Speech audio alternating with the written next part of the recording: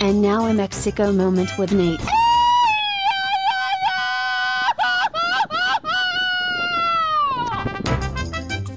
Happy Friday, fuckers. It's another Mexico moment with Nate and Alexis. I'm Nate, and this is my wife, Alexis. Hey, guys. How's it going? And this is episode number 5. Nice. How you doing, Lex? I'm doing great. How are you, Nate? Good. We just had to pause for a second because there was a guy... I don't know what he was doing, actually. Sure. We're sitting in our apartment, and then we hear this Mexican music just blasting out loud. Lovely Mexican music, but just where is it coming from? Yeah, so Go to the we look patio. outside, and it's just a guy on a cart. And sometimes there's dudes on carts that will that come with water. Sometimes they sharpen your knives. Sometimes they have food. Yeah, sometimes they're selling food. Laundry delivery. Yeah, laundry. Yeah, Everything's there's delivered. lots of guys. Yeah. But a lot of times you just have to, they will either yell for you from the street or play some music really loud. I guess so. A little honk will be okay. Yeah, I'm still curious what he's selling or what he's doing. But I'm asking some neighbors. Get the 411. we may never know. All right. Well, yeah, so we had a pretty eventful last week. Alexis's brother was in town for his birthday with his girlfriend, Pebbles. Yep. So good to see my brother, Eric. And I had previously met his girlfriend, Pebbles, in Florida. You haven't yet, but she was great. They did everything we kind of wanted them to, or everything they wanted to. Well, actually, yeah, they gave us a list of things they wanted to get did, done, yeah. so we kind of planned a little itinerary around that. Yep. So Eric has never been, and for those of you that listen to the radio show, this is her brother that had been shot 4 years ago. Yeah, almost 5, I think. Yeah. 4 or 5 years ago now. But he's doing great. He was in Doing Ohio great. at the time, if you remember that story, and he lives in Florida now. Yep. 29 years old. Yeah, not far from Alexis's mom and dad, and you got the whole family down in Florida now. Yeah, the almost. whole family's in Florida. Except for your other brother, Alex. Yeah, we need one more down. We need Alex down to Florida, but they're closer. We're closer to Mexico. So Eric got his first passport. First time out of the country. First time out of the country. So excited. Yeah, I'm so excited for him. He came here and they had a list of things they wanted to do. Day one, we did what?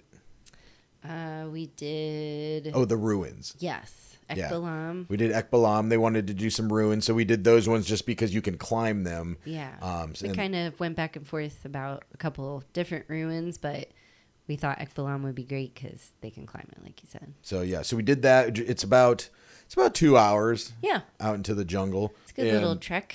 Yeah, so we rented a car, headed out that way, and we're on the highway, but it's like kind of the only thing out there in the Yucatan. Yeah. I mean, it's just jungle and nothing. Renting a car was great. It gave us flexibility. We could get there as fast as we wanted, or take our time, do whatever. On the highway, it's somewhat brand new. I don't know if they just repaved it recently or widened it or whatever, but there's a lot of construction going on. It has been for at least the last year that we've been driving down it. Looks really nice. Yeah, so we're almost there. It's about 2 hours away. We were like, there's one last exit that we have to get off. It says we have to kind of turn right, and this is like this kind of clusterfuck of a mixed master of two highways coming together. It was a mess. And we've been on this highway before, and we knew there was some construction here. So we get up to this spot where there's supposed to be a turnaround, and there's not a turnaround. No, it's like turn left. Yeah. No so left. we keep going a little bit. We're like, all right, I don't know how the fuck to turn around here. Yep. So we go a little bit further, and there's some kind of like a rest stop, and it's in the middle of in between the two lanes. Yeah, like in the median. Yeah, like they have them in Florida off yeah. the turnpike. Yeah, so we pull through there so we can turn back around, and we're going back around, and it's telling us, okay, now you got to go to the right and get off on this exit, and it's going to loop back around and take you over to where we're going. Yeah. And we're about 10 minutes away at this point. We come up, and I go, I don't think there's an exit here. No. It does not look like it was just construction. We're not seeing anything. And we get up to, and so we pass it, and I'm like, okay, well, now we can find another place to turn around. Let's try this again. Yep. 2 hours and 34 minutes is the next turnaround. Let the freaking out begin. Or like, oh my God. And this Are you is kidding a me? divided highway where they have like a cement median in the middle that's like, I don't know, like 4 feet tall or Yeah, something. brand new. Like there's brand no getting in between them. And fun fact, we did this same exact thing last time we came, coming from a different direction with some different people. We weren't driving, but our friend Lisa was driving, and she was getting off the exit. Same deal. It just kind of fucked us around. The GPS is wrong, and then the signage doesn't make sense, and it's just, Yeah. recipe for So disaster. same thing happened. It says like over 2 hours to turn around. We're like, what the fuck do we do? So we're just driving, and there's a lot of construction. And for maybe 15 minutes, there's nothing. Like, it's just that cement median. I'm like, we're never going to be able to turn around. We're going to have to drive another 2.5 fucking hours back. Yeah. I'm so mad. Gonna have to call And it I a mean, day. it was nobody's fault. I wasn't mad at anybody. I was just mad that at the situation. Yeah. And It was unbelievable. None of us could believe. We're like, no, there'll be another turnaround, and that was probably making you more. But because we had just driven that road, and I'm like, there was no fucking turnaround. Yeah. There's construction the whole way. Yep. Luckily, we finally got to a little spot where they had cones where they hadn't put the cement yet, and Thank so God. we turned around there. But could have been a catastrophe. It could have been so bad. It was perfect. It was meant for us, that little spot. Yeah. So we did the ruins. Fantastic as usual. Yeah. Very few people there. If you're looking at going between Chichen Itza and Ekbalam, I would say Ekbalam, unless you don't think you're ever going to come back to Mexico again. Yeah. It's really impressive. You can climb it, Yeah, it's far less busy. There's a cenote right beside it. Yeah, cenote. Yeah, and that's what we did. So we decided to go to cenote after we went to the ruins, and there was a guy like renting bikes, I guess. And Yeah. so actually he was the ticket taker, the bikes were free, or you could drive your car. So we were like, hey, let's ride the bikes. So we're just riding our bikes through the fucking jungle, and we finally Very get bumpy. there. Yeah, Very bumpy road. And Yeah, we these finally bikes are free into the jungle. That's why the road's super bumpy. Yeah, that's why they're free. So we get out and we go to the cenote, and we've never been to this one before. I can't even remember what it was called. It was like Isheche or something. I could never say it. You said it better. I don't know. I'll have to look it up. But it was a great cenote. Yeah, beautiful. Some of them are caves, some of them are open, some are closed. This was like a big hole in the ground. Yeah. And we had to walk down this like little crookedy ladder to get down there.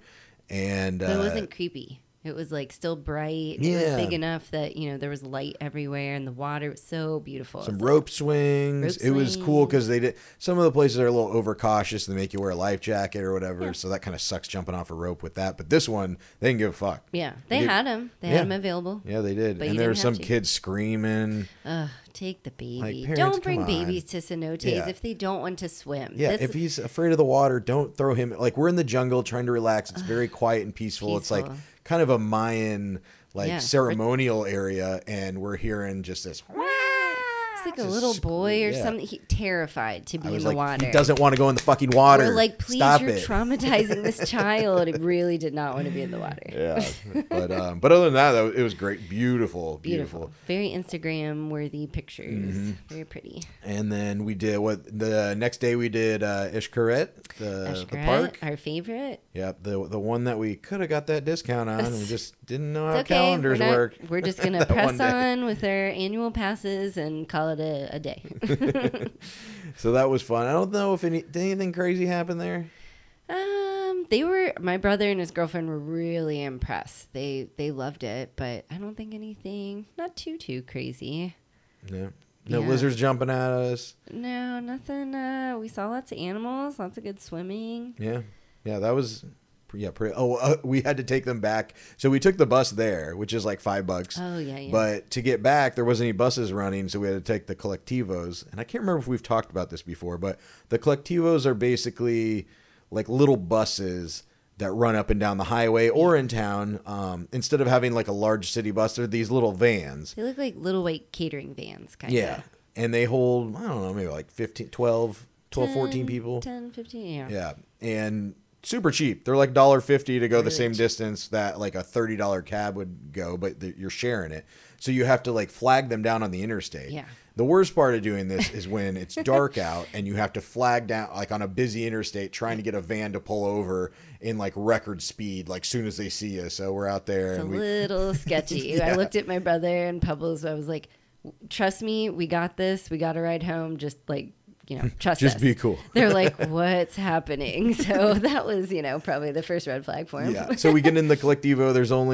There's 2 seats maybe or one because it's a packed van. Yeah. Like there's tons of people in there. And he's like, get in. So all like, 4 of us get in. okay. I'm standing Yep. in the van. And this is just like a passenger van. You got up in the front with some guy. Yeah, because another girl was in the passenger seat, and the driver was like, you up here. I'm like, oh, great. So I'm in the middle of the driver and some woman I don't know in kind of like a child seat, like, this is a terrible decision. I'm like staring out the dashboard, like just looking back at you guys like, I love you.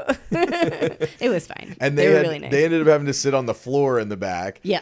And I just remember standing there trying to hold myself up, like my hands above my head on the van so I'm not falling over, running into people.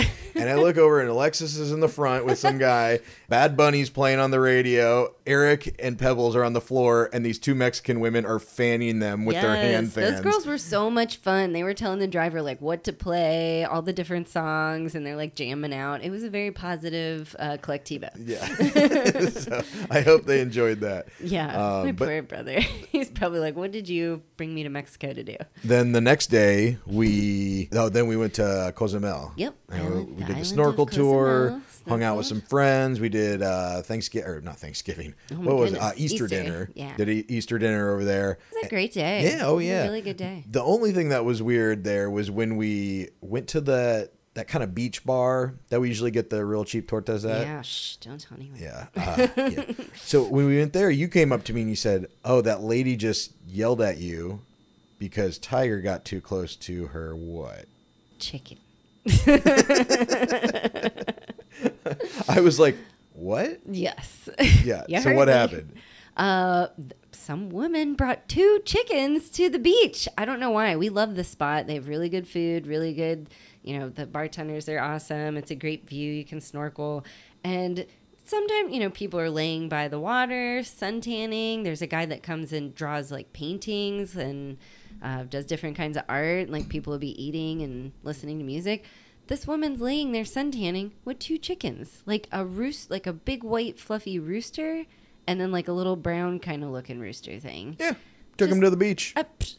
I didn't know they were hers. I thought they were just, wild chickens on the island running around, something like that. Tiger, of course, I'm looking at him. He was going towards the chickens. I'm like, oh, how's this gonna go? Because he's doesn't know what a chicken is. Going towards the chicken, and he doesn't even want the chickens. He's going for the palm tree. I can see, like, both of us, I think we both noticed. Like he wanted to pee on the palm tree? Yeah, he had to pee. So he's like, get out of the way, chickens. I gotta go. Chicken bucks at him and, like, almost flies on top of him, and Tiger just runs. The lady, looked at me, and I said, hey, your chicken just attacked my dog. And she was like, keep your dog away from my chicken, or something like that. I was like, he attacked my pug. Bitch. Yeah. So it was traumatizing. Tiger was traumatized after that, and I don't know who brings chickens to the beach. Yeah. They were pretty, but they were aggressive. Yeah, but other than that, I think that was other than the chickens, attacking our dog. That's nothing. It was a long day for sure. I'm sure other things happened, but that was the most we did the snorkeling tour, which was great. Oh, it was wonderful. We had picked we got sunburnt because you're not allowed to wear sunscreen. Like 30 minutes after. Yeah, before or after or something like before that. We get on. With the reef. Protect the reef. Protect the reef, guys. But yeah, other than that, it's been pretty eventful. I mean, eventful/uneventful weekend. A lot of good things happened, very few bad. We did a lot of things. Everything was positive, and hopefully we checked everything off their list. I think we did. Yeah. I think the last place we went before they left was Captain Sandwich. Yeah, which is one of our favorite breakfast places. Oh yeah, sorry, Capitan Sandwich. Capitan Sandwich. And just a breakfast place, and it's outside. It's right on Fifth Ave, so we just kind of people watch and sit and drink big delicious juices, natural juices. Fifth and like CTM. Yeah. So we're sitting there. I'm like looking at you guys because I'm facing the street and I'm talking to everybody at the table, and I turn around. What do you see? And I see a guy with a bucket on his head. What? Yeah. This dude has, and it's not so much a bucket. It's more like a waste bin or like a trash can for an office, like a secretary one, like a little desk. No lid, just the bin. And he's doing like these weird dance moves, and then he starts crawling. I think he freaked some guy out because he pulled the bucket back, and then the dude caught eyes with him.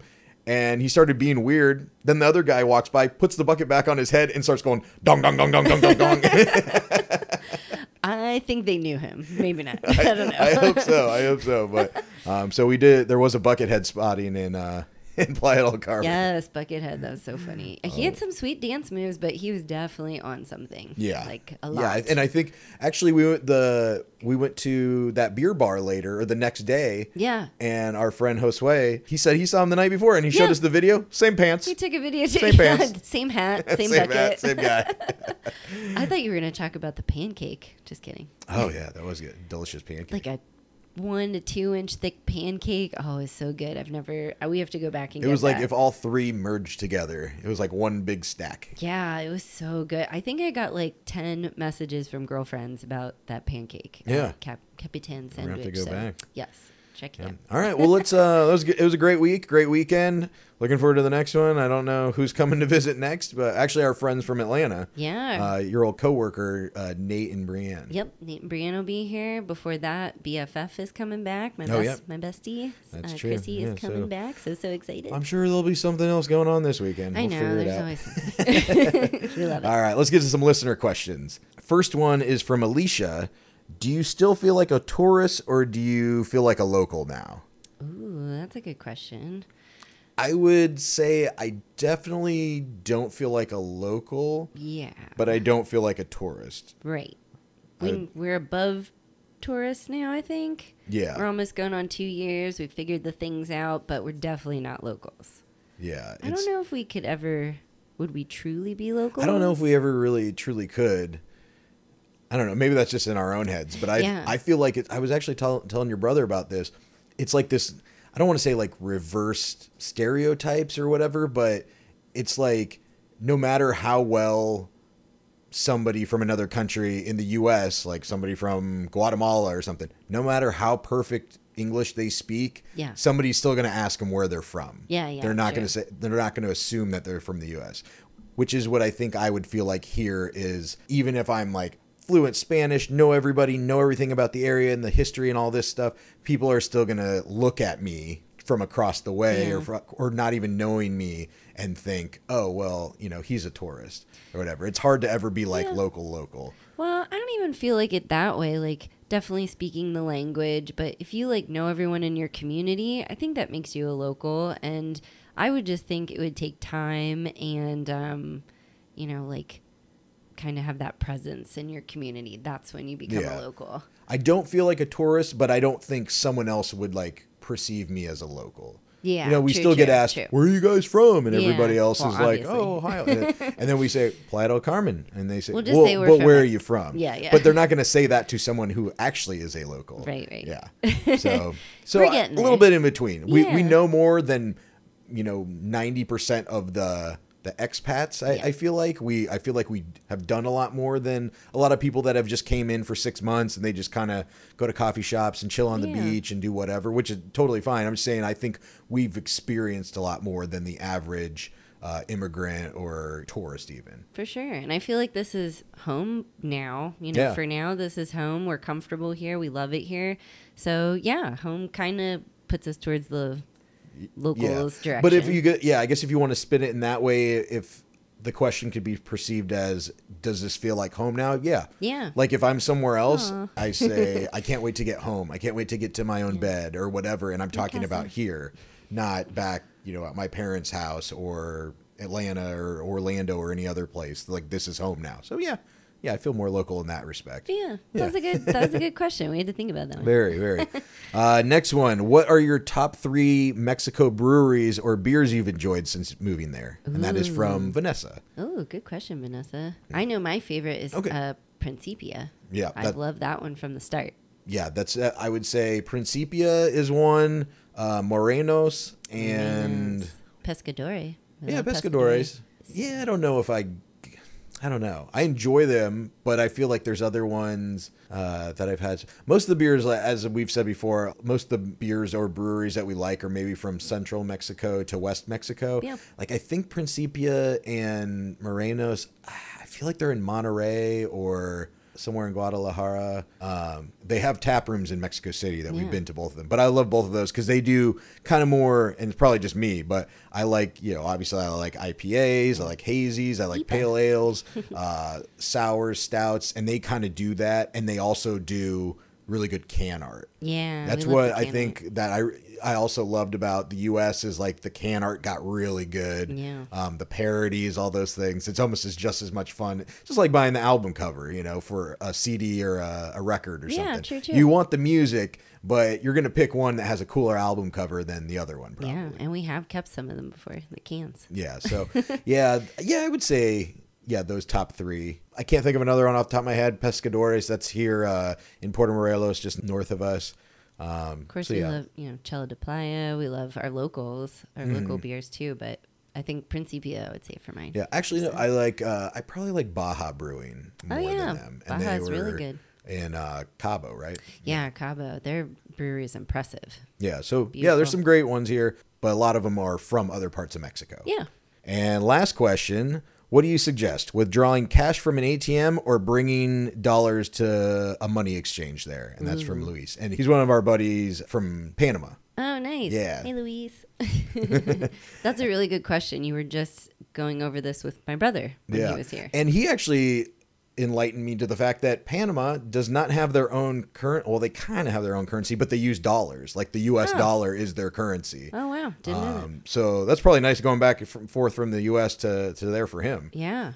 That's a good trivia question. But I would always say, like, people ask questions coming down, how much cash should I bring? I would bring minimal cash, maybe enough to get you through the first day. Yeah. I mean, just, if you're taking Just to a have. bus or a taxi or something from the airport to wherever you're going, just enough to pay them and tip them or whatever. But I would always take cash out of the ATM and just get pesos directly. Right. Because if you bring dollars, so basically how it works is there is an exchange rate. And so let's say, okay, I'll look at it right now. So right now it is 18.01. So you're getting 18 pesos to $1 US. Right. You're never really going to ever get that. No. Because if you bring US dollars and you go to one of the exchange places, they're going to give you a specific rate. Right. It ain't going to be 18 because they're a business. Their goal is to make money. So they might give you 16 and a half or something. So you're losing about a peso and a half on every dollar that you're exchanging, which doesn't sound like much, but if you're, a couple $100s, it can add up to be 30, 40, 50, however much, you're exchanging, I guess. So it can add up to a lot. For sure. The difference is if you take it out of an ATM, first of all, you don't have to bring a bunch of fucking cash with you and worry about that. Yeah. But when you take it out of ATM, many of the ATMs in Mexico will ask you, they have like an automatic conversion, and they'll say, the screen will come up before you check out and it'll say, oh, this is how much you're requesting. This is what our conversion is. Do you want to accept or decline it? Whenever people see accept or decline and they're trying to get money out, they click accept because they're like, okay, well, I'll accept it. I got to get it. Do not accept that. Nope. Always, always, always decline it because the ATM is doing the same thing that the exchange places are doing. They're going to give you a shittier deal and you're going to lose money. Yeah. So if you decline that, take out of the ATM with your ATM card, your bank is going to do the conversion for you. And your US bank is going to give you what their current conversion rate is for the peso, which it's not going to be exactly what it is dollar for dollar or dollar for peso, but it's going to be a lot closer. Like mine, 18.01, my bank might do 17.8 or something, something very, very close. And it all depends on what your bank is. And you're going to pay the ATM fee, but I'd rather lose $4 in the ATM fee and get a better conversion rate. In the long run, you're going to be getting more money for what it's worth. A lot of bank accounts now, they reimburse that. Yeah, and that's what we have. We have a Schwab investor account specifically for Mexico because you don't have to pay any ATM fees on either end. So they do not charge you one worldwide, and also they will reimburse you at the end of the month any foreign transaction fees. Yeah, so that's a good thing to have. But yeah, so I would say if you're coming down here vacation for a week or so, bring a little USD. Yeah, just to have it. And places here will accept it. Yeah. But again, each restaurant has their own conversion rate. They might give you 16 pesos to the dollar, and they're not going to give you probably the correct change back because they're going to give it back in pesos. Yeah. They're going to do their own conversion. So yeah, I feel like it's always better just bring a little USD, a little bit of cash, emergency, and then get money out here. tipping. And if you are going to get money out at the ATM here, don't get it out like one of those ones on the street. Like you probably wouldn't do that like downtown Atlanta. You're not, or wherever. You're not going to get it out on the ATM on the street. Yeah. Go to a bank, go to a grocery store, go to somewhere where a little more safe. Yeah, a little more legit. Normal. But yeah, that was a good question. Yep. All right, now you ready for the Mexican slang of the day? I am. Let's do it. The Mexican slang of the day is brought to you by Inspect All Pest Services. Inspect All Pest Services provides high-quality termite, pest, and wildlife control. But that's not all they do. Inspect All can take care of your insulation, pressure washing, gutter maintenance, and other home services in Metro Atlanta and the surrounding area. And don't forget to mention the BS now, and you get 10% off. You can reach Inspect All at 770-483-2420. That's 770-483-2420. All right, the slang word of the day is way. Oh. Way. And that is spelled, actually it's spelled G, and then there's these two little, it's a U with those two little dots, little German dots. I didn't know they use those in Spanish, honestly, other than way. And so it's G-U-E-W. But even though it looks like Gway, it's way, but there's almost like a G at the very beginning. But I think people just say way. And you can also, you might see it spelled W-E or W-E-Y. Okay, E-Y, gotcha. Yeah. And apparently in the past, this used to, and probably is still used, is kind of a derogatory term. It's like calling someone a dumbass or an idiot. But not anymore. I guess now you can hear it on the radio, on TV, pretty much everywhere. It just kind of means like dude or buddy. Oh. And it's pretty common throughout Mexico, I believe. Now, okay. I don't know if it's other countries. Have you heard it here? Yeah, okay. Like our, actually, it's the Argentinian empanada place we go to. Oh, yeah, it's part of the name. That's what I was going to ask, yeah. But yeah, you could say like, wey, ¿dónde es mi carro? Oh, like, dude, good. Where's my car? Ooh, that was good, babe.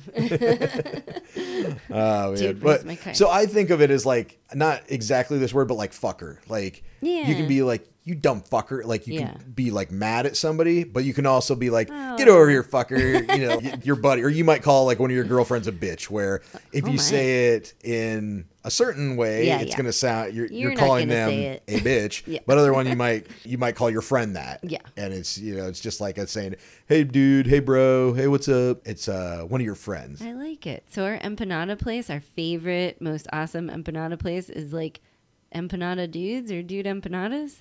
Well, it's Che Il Way, and Che is like it might be Che, who knows how you pronounce it, but it is actually, here's another, it's an Argentina slang of the day. Ooh, this is another slang word that they use in Portuguese or in in Spain even, and lots of parts of Brazil.